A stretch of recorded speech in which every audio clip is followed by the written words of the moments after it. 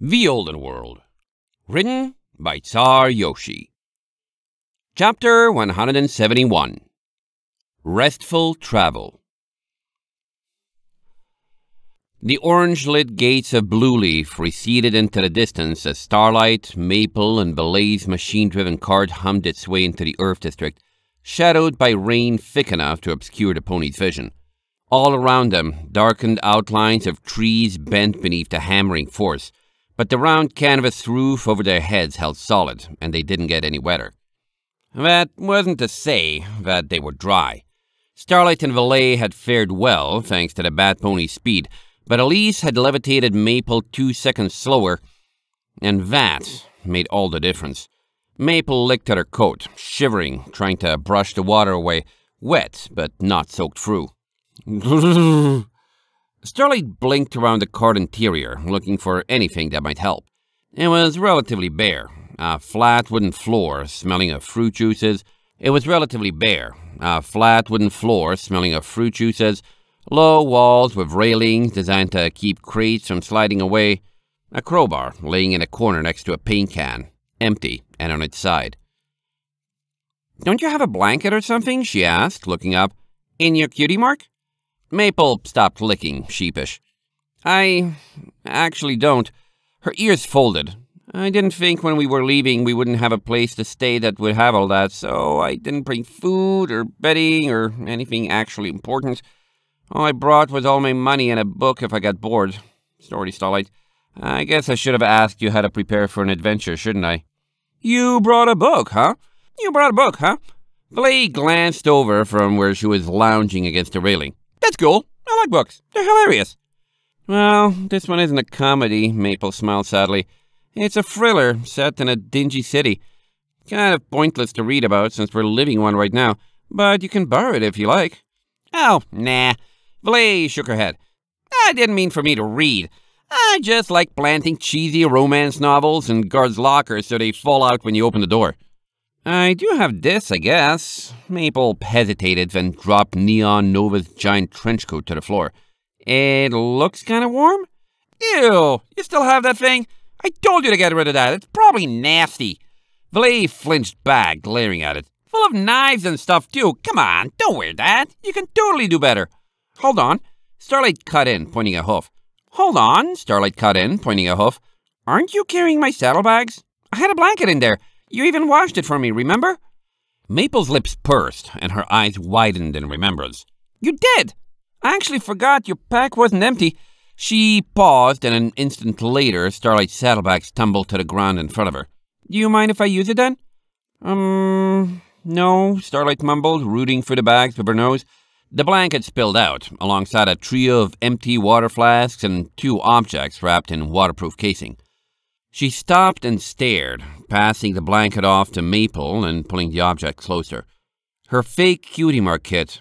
It seemed lifetimes ago that she had actually used it, even though it had been closer to a week.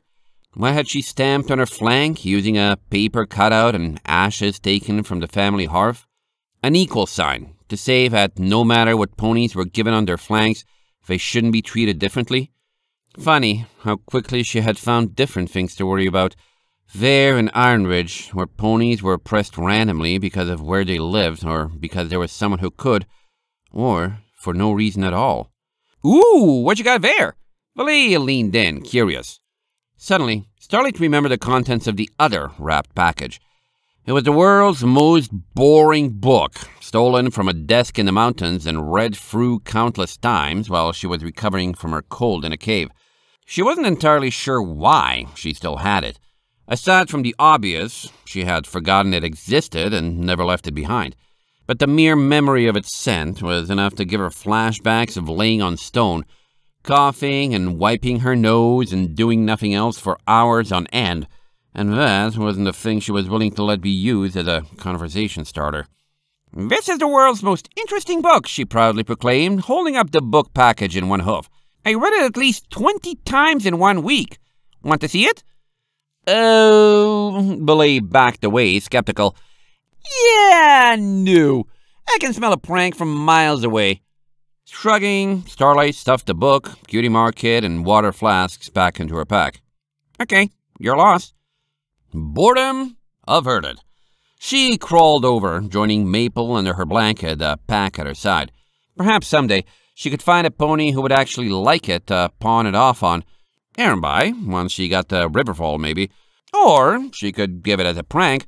But right then, she was content to settle in, let the ride happen, and not think about those days crossing the mountains. It's nice to be off our hoofs for once, Maple murmured beside her, mirroring her thoughts. Meh, you guys are just lazy. Valet stretched, hind legs reaching almost parallel to her body.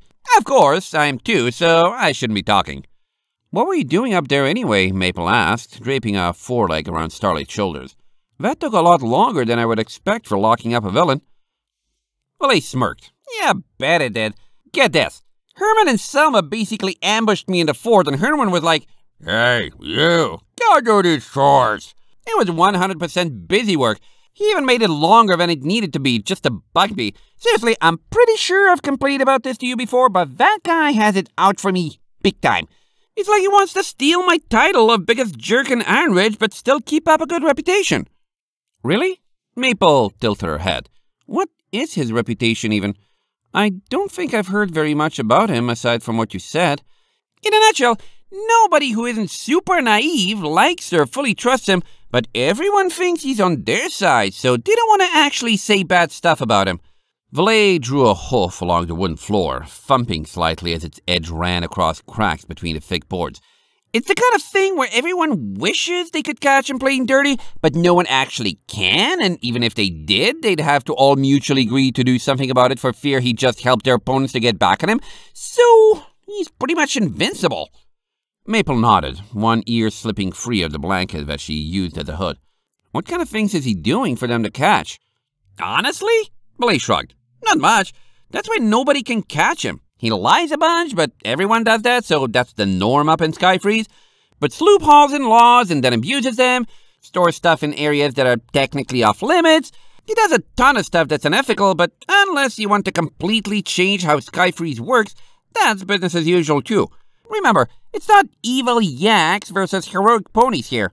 Everyone in the Economic Council is just watching their own rears and doing what they think they can get away with, and he's just the best at it. Her green, slitted eyes scanned the dripping world beyond the canvas roof, the roads dark and gray. It also doesn't help that it's impossible to trace what he's actually doing at any given moment. See, when he wants something, he doesn't ask for it or even go get it. He'll give someone something else and act like he's doing him a favor, but he already knows what they'll do with it, and that things wind up getting him what he wants. And if he does say he wants something or actively tries to get it, it means his real goal is something that'll happen as a side effect of that. So he gets all his goals accomplished by doing favors so specific he doesn't even need to ask, gets everyone dependent on his help, and if there ever are ponies he needs to flat out extort, say, me, he makes sure we can't do anything about it. He sounds like a very pleasant creature, Maple said, swallowing. I'm glad I've never met him. Who else is in Skyfreeze? Starlight asked when Maple didn't continue. Valet nodded. The Economic Council is basically a bunch of industry representatives from places who want to do business with Iron Ridge. Not Iron Ridge itself, mind you, just other places. The kind of places who own the huge shipping lines that sprung up to replace Sosa when they decided not to do their thing with the airships. The three main factions are Yak-Yakistan to the west, the Griffin Empire to the east, and a place up north called Varsidel. Huh. Maple shuffled, tucking Starlight's saddlebags away. How come all we've heard about so far is the Yaks, then? Because the other two don't do much, Valet said with a shrug. Varsidel used to be back. They were the ones who started building the skyport, actually, though I think they had a lot of funding and help from the Yaks. But a few months ago, they got into a huge war and have been converting most of their cargo ships to military and sending them off to fight. Then there's the Griffins, who have a huge amount of buying power, but don't have a fleet of their own, so they rely on the other two to ship stuff to them. Last I heard, I think they're trying to change that. Now that Varsidel's throughput is gone, but haven't deployed anything yet. A war?